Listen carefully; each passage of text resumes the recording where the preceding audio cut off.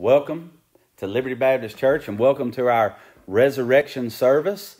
We're glad that you joined in. I hate that we couldn't all be together in this sanctuary worshiping God together, but hey, this is the way it is right now, and we're glad that you took time out of your day to tune in with us and to worship with us through the preaching and teaching of God's Word. Before we get into the text, I want to talk about, you can't see it, but it's over here to my right hand. We have a poster here that tracks our giving to the Annie Armstrong Easter offering.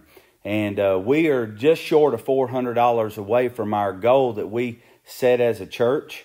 And I want to just take a second to say thank you for those who have been faithful to either drop their tithe by the church or to mail in the tithe checks, because you know the importance of that money and God's kingdom and just keeping your church working in this time, in this pandemic. But we're $400 short of the Easter offering. We do believe that people are going to continue to give, and hopefully the next time you see my face on the screen, we can update you and give you what God has done, and we believe that He's going to exceed the 400, but that remains to be seen at this time.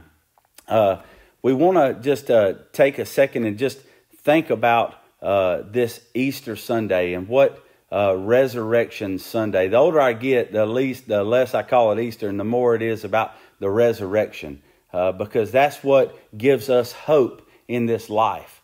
For the last week, I've read through the gospel accounts, and I've really wrestled around with what text I was going to preach. And I called a pastor friend of mine, and he said, I asked him what text he was preaching. Not that I was going to copy him, but I wanted to know where his mind was in this Holy Week. And he said, well, to be honest with you, I'm probably going to preach from Genesis to Revelation. I said, well, thank goodness. I said that I don't feel like I'm out on an island by myself. And so he gave me some great encouragement. Today, we're actually going to be in Romans chapter 5, verses 6 through 21. That's Romans chapter 5, verses 6 through 21.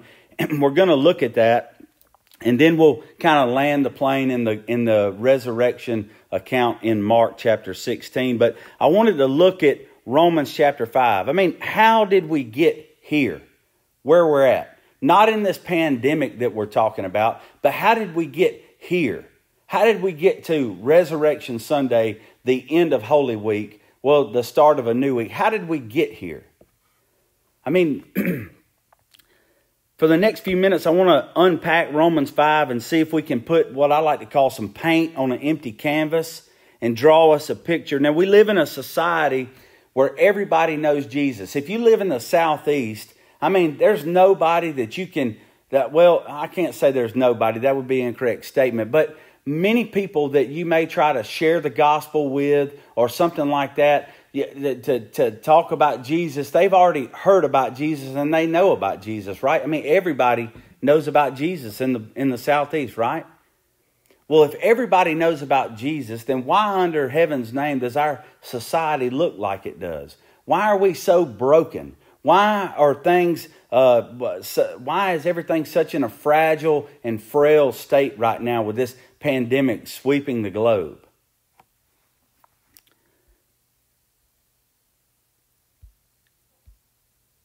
And if we all knew Jesus the way that we proclaim to know Jesus when we bring Him up in casual conversations, I do believe that this society that we live in would look a whole lot different than it does today. And that's a fair question, isn't it? I mean, if we say that we're born again, blood-bought believers of Jesus Christ, that's a fair question, isn't it? I mean, in our flesh, my flesh, maybe your flesh, doesn't like to be questioned sometimes. And we feel like when somebody does pose a question on us, we're just kind of like, man, who are you to question me on that? You know, what's everybody always want to say? Well, you ain't supposed to cast judgment, brother. Well, and we like to take God's word out of context. But why is the resurrection even important? I mean, why is it even important? And what does it mean for me? What does the resurrection mean for Lance Holton? What does the resurrection mean for you, whoever might be watching this on our YouTube channel. What does the resurrection mean for you? And why is the resurrection of Jesus even necessary in the first place? I mean, why do we have need of a resurrected Savior? And I firmly believe that until we see the crucifixion of Jesus Christ rightly, we will never see the resurrection rightly, nor will we experience the resurrected life. We'll not experience the fullness there of Christ unless we first know about the death and the burial. We can't experience the resurrected life. You must understand about the blood of Jesus, because it's the blood that makes all things new. Paul said in 1 Corinthians 15, 14 through 19, and I've quoted this several times here at Liberty, so it's going to be, but I've never really give you the text. So here's the text, 1 Corinthians 15, 14 through 19. And if Christ is not risen, then our preaching is empty, and your faith is also empty. Yes, and we are found false witnesses of God, because we have testified of God that He has raised up Christ, whom He did not raise up. If in fact the dead did not rise, for if the dead do not rise, then Christ is not risen. And if Christ is not risen, your faith is futile, and you are still in your sins. And then also, those who have fallen asleep in Christ have perished. And if in this life only we have hope in Christ, we are of all men most to be pitied. Did you hear that? If Christ did not rise from the dead, we Christians are most to be pitied. I mean, because if Christ didn't rise, the dead didn't rise, and that means one day we're not going to rise. And there's no hope in that. And what's Paul saying here? If you think living your best life now is our greatest hope, and we don't even have hope, because some of us have more than others, and some of us go through different hardships that others don't have to go through. And so if living our best life now is the hope that we have, that's a futile hope, and we don't even really have hope. We don't even know what hope looks like. But hope is Jesus Christ. And let's jump into the text. Join me now in Romans chapter 5, starting in verse 6, and let's read and we'll try to unpack this. It says, "For when we were still without strength, in due time Christ died for the ungodly. For scarcely for a righteous man will one die. Yet perhaps for a good man someone would even dare to die. But God demonstrates His own love towards us, in that while we were still sinners, Christ died for us. Much more then, having now been justified by His blood, we shall be saved from wrath through Him. For if we were enemies, we were reconciled to God through the death of His Son. Much more, having been reconciled, we shall be saved by His life. And not only that, but we also rejoice in God through our Lord Jesus Christ, through whom we have now received reconciliation. And therefore, just as through one man sin entered the world, and death through sin, and thus death spread to all men, because all sinned. And for until the law, sin was in the world, but sin is not imputed when there is no law. Nevertheless, death reigned from Adam to Moses, even over those who had not sinned, according to the likeness of the transgression of Adam, who is a type of him who was to come. But the free gift is not like the offense. For if by one man's offense many died, much more the grace of God and the gift by the grace of one man, Jesus Christ, abounded to many. And the gift is not like that which came through the one who sinned. For the judgment which came from the one offense resulted in condemnation. But the free gift which came from many offenses resulted in justification. For if by one man's offense death reigned through the one, much more those who receive abundance of grace and of the gift of righteousness will reign in the life, the one Jesus Christ. Therefore, as though one man's offense, judgment came to all men, resulting in condemnation. Even so, through one man's righteous act, the free gift came to all men, resulting in justification of life. For as by one man's disobedience many were made sinners, so also by one man's obedience many will be made righteous.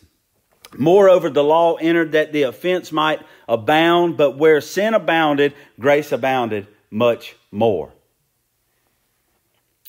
So that as sin reigned in death, even so grace might reign through the righteousness to the eternal life through Jesus Christ our Lord. Let us pray about that. Father God, I thank you for Romans 5, Lord, verses 6 through 21. And Lord, how we see how sin entered and how Jesus Christ prevailed, your only Son, Father God. And we thank you for the blood of Jesus. We thank you for this time to meet. We thank you for your word again. I pray, Lord, that you would hide me behind the cross. Lord, that you may be exalted this morning, that you may be glorified in what's said here in your pulpit. So, Lord, we thank you for Jesus, and it's his name we pray these things. Amen. So, if we start off in verse 6, it says, when we were without strength. Some versions say when we were helpless. We see somebody that says, when we were without strength, in due time Christ died for the ungodly. It's amazing to me that we see Christ dying for someone that has not accepted him. I mean, we see him dying for the ungodly. And it says, for scarcely for a righteous man will one die, yet perhaps for a good some would even dare to die. But verse 8 is the crux here for a few moments. And it says, but God demonstrates his own love towards us in that while we were still sinners, Christ died for us. I mean, when we think about Good Friday, let's back up a little further. Let's go back to Palm Sunday, last Sunday, Palm Sunday. What were the people doing when Jesus came to Jerusalem? They were laying down their coats. They were laying down branches. They were waving greenery. And what were they hollering? Hosanna, Hosanna. And they were praising Jesus. And that picture turned really quick in just 7 days. I mean, it went from praising him to being this healer that had cast out demons, that had crossed stormy seas, that had give mute men a tongue to speak with. He had healed the blind. He had stopped the flow of blood. I mean, good night. He had done all these things. And they're celebrating this man, God-man, Jesus, Son of God, coming into Jerusalem. But that picture changes really quickly. And I'm just going to tell you, we change really quickly sometimes. Sometimes when we get in certain environments, we change. And that ought not be so. We ought to be consistent. We ought to be salty for the Lord Jesus Christ. We ought to be salt and light as Scripture tells us to be. And we ought not change and waver and vary. We ought to be consistent and rooted in a firm foundation. And I'm going to talk a lot about the death of Christ. And I'm going to talk about the blood of Christ this morning. And you're thinking, well, I thought we were here to talk about the resurrection of Jesus. Well, if we don't get this right, we'll never get the resurrection right, like I said a few moments ago. But it says in verse 8, it says, but God demonstrates his own love towards us in that while we were yet still sinners, Christ died for us. You know what I used to say before I got saved? I used to say, well, one day I'll get right with God. I used to say, eventually I'll start going to church and serving, and I'll start doing that thing. Well, that really has nothing to do with a personal relationship with Jesus Christ. I don't serve at church to be saved. I serve at church because I have a risen Savior that went to a cross and died for me. And when God showed me that and showed me who I was and the wicked man that I was, that I wanted to be a part of his fellowship. Number one, I wanted to be saved. I mean, I talk about it all the time. I can think about that summer in 2008. And I often joke with people, but it's really not a joke. I believe if Jimmy Simpler would have gave an altar call before he preached, I would have got saved before he preached the message. Now, Jimmy always preaches the gospel. I don't remember what he preached that morning, but I know that I needed Jesus. Why? Because I'd sat under Jimmy and I'd sat under the washing of the Holy Spirit through God's Word. And I pray that's what's happening here this morning. And let me just encourage you. If you're putting off Jesus, you're going to put Him off until you meet Him. And you're not going to meet Him as Lord. You're going to meet Him as a judge. And I'm not saying that from a place of condemnation. I'm saying that because I love you. Me and my wife were in the living room talking the other night. And I said, Casey, I said, do you believe that Jesus Christ died for our sins? And she said, well, sure I do. And I know she thought that was a stupid question, but she knows me that I wasn't just asking that to ask that. She knew I was going somewhere else. I was leading her. And so then I said, Casey, do you believe hell's real? And she said, Lance, you know I believe hell's real. And I said, Casey, I wonder why we don't tell our friends about it as much as we should sometimes. Because hell's going to be hot in eternity we can't even fathom in our little finite minds. It's going to be separation from Jesus Christ when He sent His only Son so that we might have life.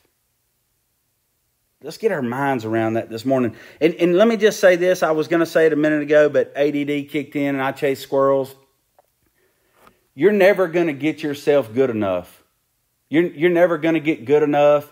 You're never going to get clean enough. You're never going to quit sleeping around. You're never going to quit drinking. All these things that you think that you got to do to come to Christ. No, you just need to turn and look to the Savior and He will save you. He will save you. He will save you now. He'll save you right now in this sermon. And we ain't even got to the end of it. We're like right here just wading off in the water. God will save you now. And that's how He does it. But you'll never get clean enough on your own.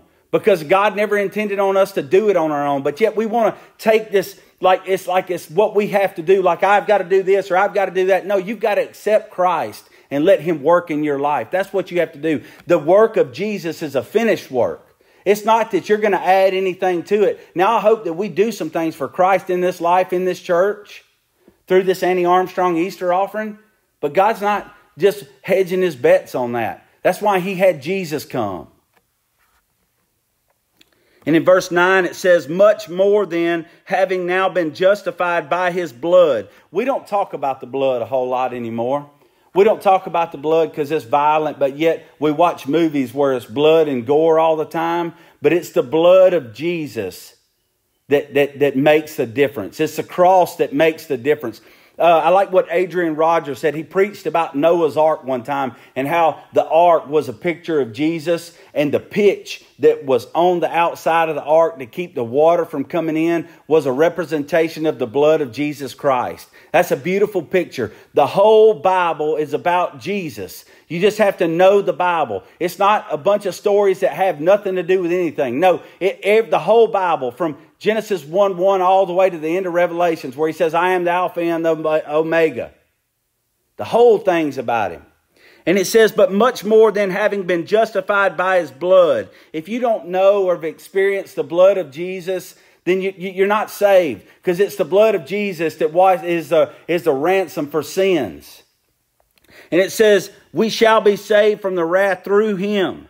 It's through Christ. It's through His work on the cross. It was a sinless, virgin-born Savior, born, that lived a sinless life, that went to a cross so that we might have life. In verse 10 it says, for if when we were enemies, we were reconciled to God through the death of His Son, much more having been reconciled, we shall be saved by His life. It's hard to even get your mind around that verse. It says, for if we were enemies, up until the summer of 2008, I was an enemy with God. I went to VBS's as a boy, but I was an enemy with God. I lived a life of hell in college, but I was an enemy with God. But yet He went to the cross all those years ago with Lance on His mind, with you on his mind. That's what he did. And it says, but we were reconciled through God through the death of his Son. There's not a greater feeling in this world than being reconciled by an all-sufficient Savior. I mean, there's an empty feeling in your life today. And if you don't know Jesus, it's because you've not been reconciled. Why not get reconciled on the greatest day, Easter Sunday, where we celebrate the resurrection? Why not get reconciled today? And it says, and we shall be saved by his life. And verse 11 says, not only that, but we also rejoice in God through our Lord Jesus Christ, through whom we have now received a reconciliation. And that's what we're doing. If you're a Christian, if you're a blood-bought Christian today, you're rejoicing in the fact that we have been reconciled, that we have been saved, that the tomb is empty, that Jesus is sitting down at the right hand of the Father, and we're under the dispensation of grace, and we're just waiting on Jesus to come back and get his bride, the church, us, the saved. Reconciliation. When I got saved, I didn't want to at first because I was scared of what might be on the other end of the phone call when God started putting people on my heart. And I hadn't been saved that long, and I didn't know all the right things to say. But I knew God moved my heart to call some people that I had taken advantage of and wronged. And God put some people on my heart to call. And I would call those people. And some of the people, hardly remembered what I was even calling to ask for forgiveness for. But it wasn't for them. God was doing a work in my heart. And God was showing me that he needed me to stoop down a little bit from my prideful stance and be humbled and learn what it's like to ask for forgiveness for some things that I had done prior to knowing him as Lord. In verse 12 it says, therefore just as through one man's sin entered the world, and death through sin, and thus death spread to all men, and because all sinned. Now, a lot of people don't like the fact when they're told that they're a sinner. Because the next thing they want to say, if they don't know Jesus Christ as Lord, is, well, you're a hypocrite. Well, you're right. I'm in the flesh. I'm in this Adam suit until I meet Jesus and get my resurrected spiritual body. And so I probably will let you down. When I got voted in as a pastor here at Liberty, I told them, if you see something you like, you saw Jesus. If you saw something you didn't like, you saw my flesh. You saw Lance Holton. And you're probably not going to like him. But you're going to like Jesus in me. But you're not going to like my flesh.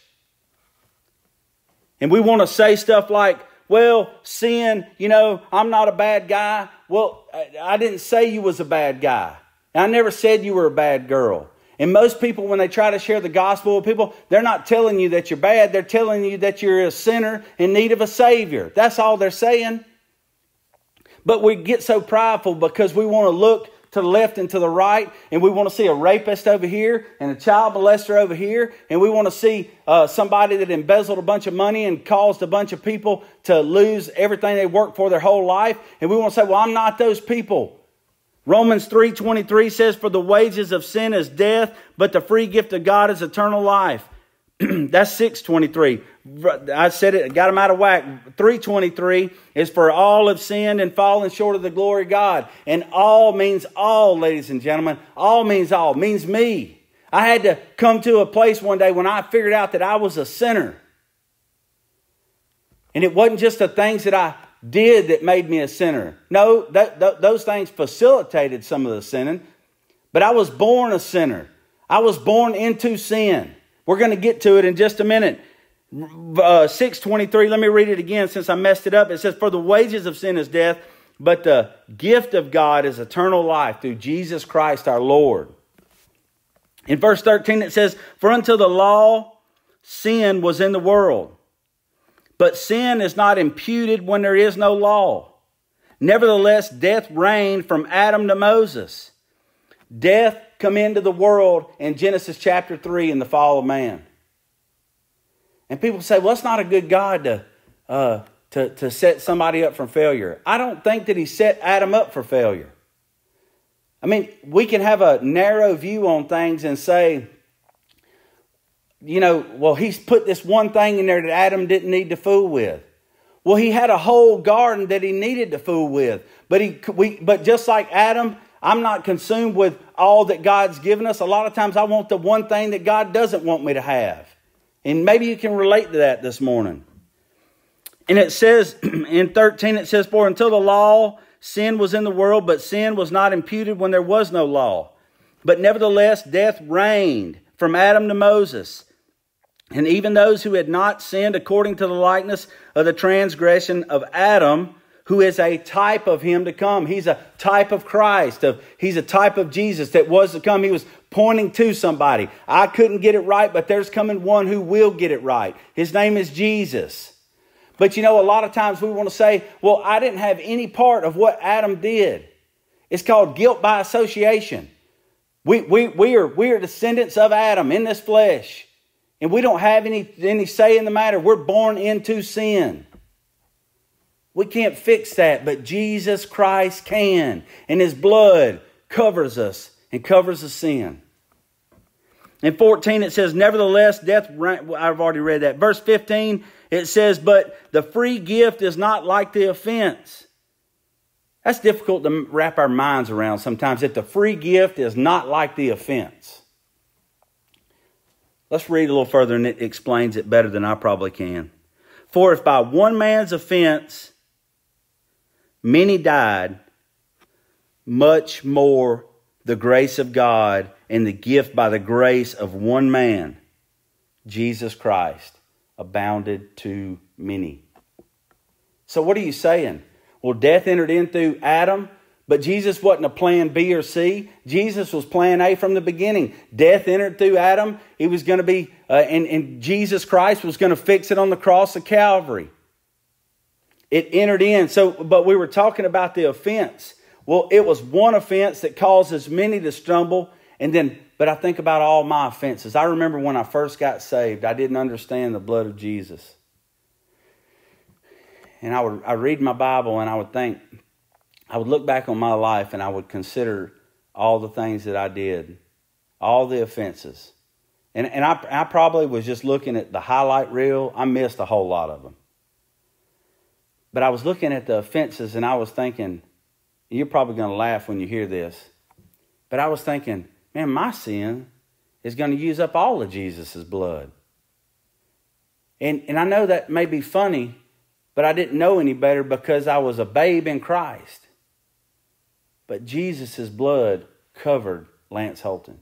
And if you know Jesus as Lord, his blood covered you. In verse 16 it says, and the gift is not like that which came through one man who sinned.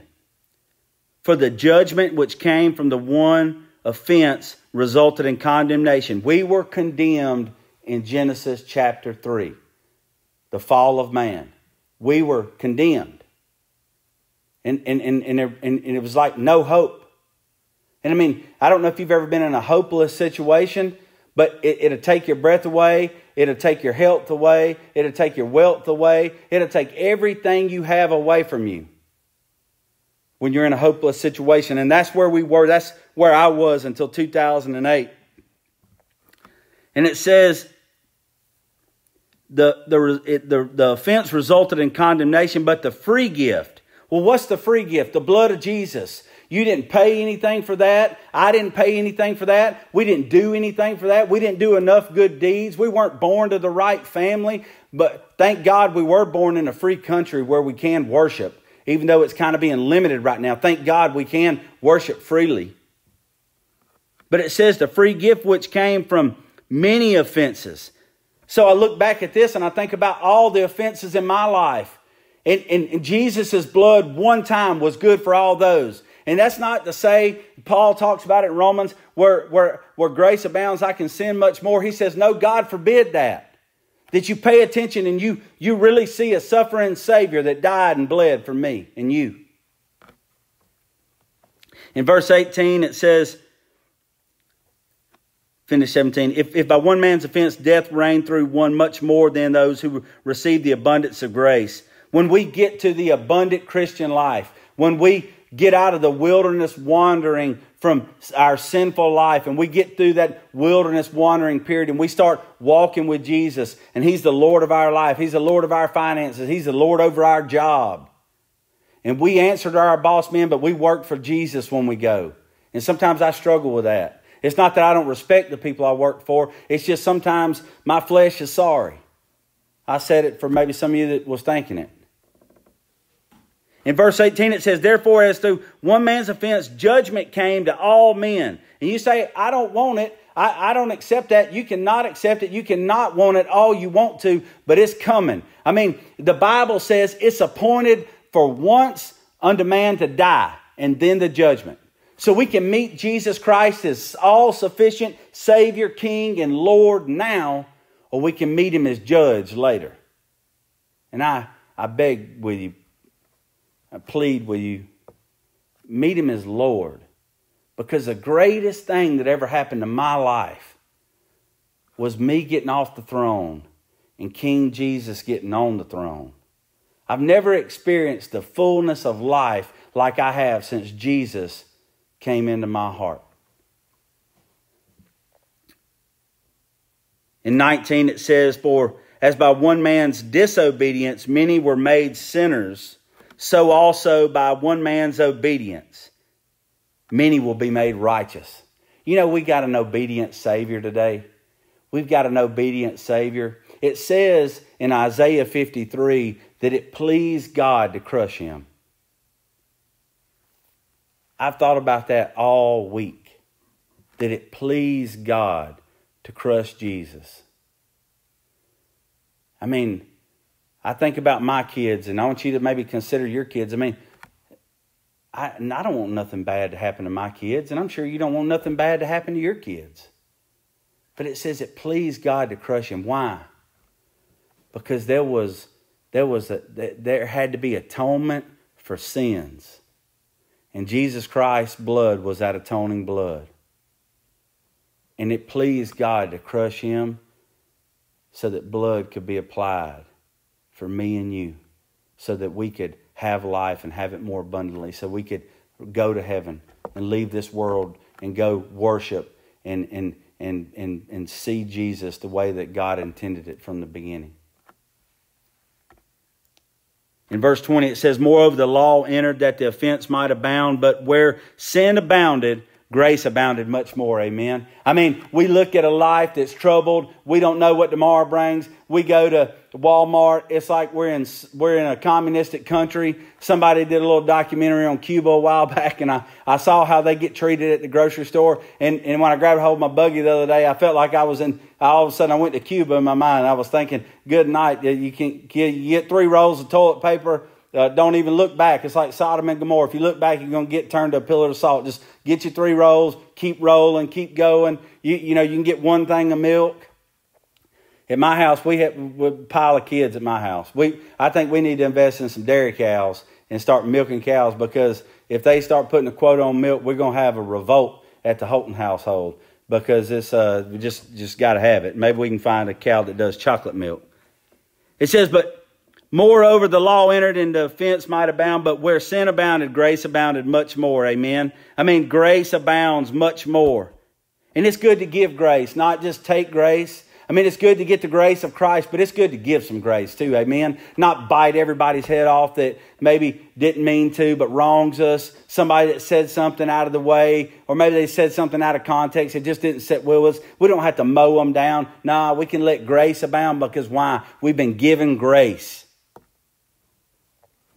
And in 21 it says, and so that as sin reigned in death, even so grace might reign through the righteousness to the eternal life of the Lord Jesus Christ. Man, that's good news, isn't it? I thought about, we've talked about sin a lot today. We've talked about the blood of Christ a lot today. we've not talked about the resurrection a whole lot. We're going to get there in just a second. Because the resurrection is not good news for those who are perishing. The resurrection is good news for those who have confessed Jesus Christ as Lord and have hope to see Him one day. That's who the resurrection is good news for.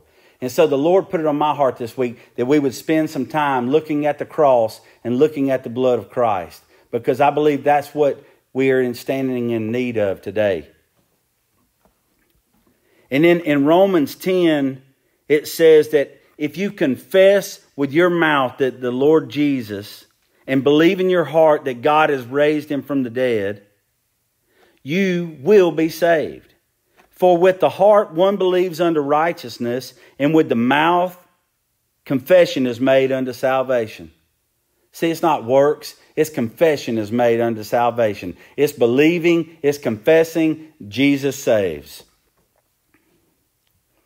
And it says, for the Scripture says, whoever believes on Him will not be put to shame, for there is no distinction between Jew and Greek. Well, what's he saying there? He says there is no distinction. You can't, just because you might have been born into a good family, rich, it doesn't, and the distinction here is Jew and Gentile. So we're not Jew born, but we're grafted in now because of the blood of Jesus. Amen. We didn't have hope, but now we have hope. And it says, for the same Lord is over all, is rich to whom who call upon Him. Our God is rich if you'll call upon Him today. If you'll call upon Jesus to save you, become Lord of your life, He'll change you. He'll do things that you never thought about doing. He'll send you places. You'll tell people about Him in ways that you never thought or saw yourself doing. And it says, for whoever calls on the name of the Lord shall be saved. That's Romans 9. That's Romans 10. Romans 10, 9 through 13. I want to land the plane this morning in Mark chapter 16. If you have your Bible, just flip over there. There's a couple of things I want to kind of lift out, and we're going to land this plane. And it says, now when the Sabbath was past, Mary Magdalene, Mary the mother of James, and Salome bought spices that they might come and anoint Him. See, even the people that walked with Jesus still suspected, even though He told them time and time again that He was going to have to die and be raised from the dead, they still were coming to prepare a body that they were fixing to find out was not there. And it says that they might come and anoint Him. And then in verse 2 it says, and very early in the morning on the first day of the week, they came to the tomb, but the sun had risen. And they said among themselves, who will roll away the stone from the door of the tomb for us? And you know, if you don't know Jesus today, you're probably thinking that Jesus was just a good man and that He's still in a tomb somewhere sealed up. But that's not the case. I mean, we serve a risen Savior. You hear me? A risen Savior. That's who we serve. He's not there. When they got there, what did they say? In verse 4 it says, but when they looked up, they saw that the stone had been rolled away, for it was very large. And it was a group of women. And so we can understand that the group of women was, look, I'm trying to figure out why there wasn't a man with them. But there wasn't. It was a group of women going to prepare Jesus. No, the disciples were sulking in a room because they didn't listen to Jesus when they were with Him and know that He was going to rise on the third day. But if we'll read God's Word and trust God's Word and look to Jesus, we can not just go and sit and sulk in a room when life isn't going our way and hard times come and we don't have all the right answers. And by the way, you'll never have all the right answers. I said it last week. There's nothing that you know that can convince men to be saved. It's the power of the Holy Spirit that does that. Now, I think we ought to be ready in season and out of season like Timothy talks about, but it's the power of the Holy Spirit that saves. But when they looked up, the stone had been rolled away, amen? And well, who did they see? They saw an angel of the Lord sitting there. And what did he say? In verse 6, it says, do not be alarmed. You seek Jesus of Nazareth, who was crucified. See, the angel didn't contradict what happened to Jesus. No, the angel did an amen. which we have an empty room and there's not any amens. I hope you amening at your house. But it says, do not be alarmed. You seek Jesus of Nazareth who was crucified. He says, he is risen. And that's where he's at.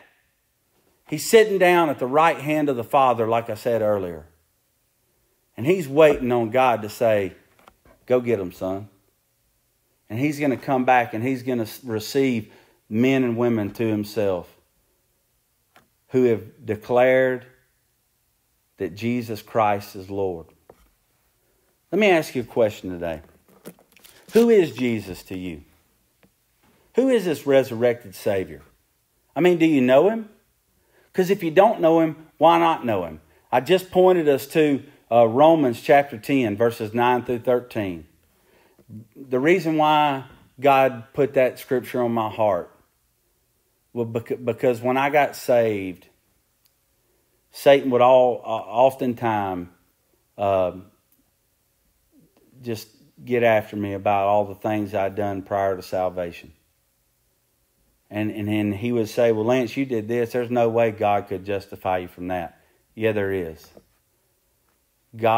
Jesus Christ's blood at the cross of Calvary was sufficient to save from all sins. Not just some sins, not just the people that look really dirty in this life and the folks that look really broken. No, he's able to save the prideful people too, that think that just because they hadn't got out in society and marred their life that can be seen by the human eye. No, he's sufficient to save the prideful people too. Why don't we pray about that? Father in heaven, Lord, I pray as we have this time of reflection for this resurrection service, Lord God, that you would do a deep work in hearts.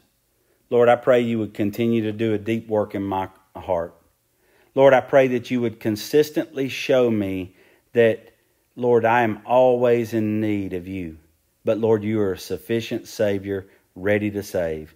Lord, you'll go with us through trouble. Lord, you'll come to us in trouble. Lord, your word says you'll never leave us nor forsake us. We have the comforter of the Holy Spirit that abides in us. And Lord, we thank you for that. We thank you that we have a risen Savior in Jesus Christ, who there is an empty tomb.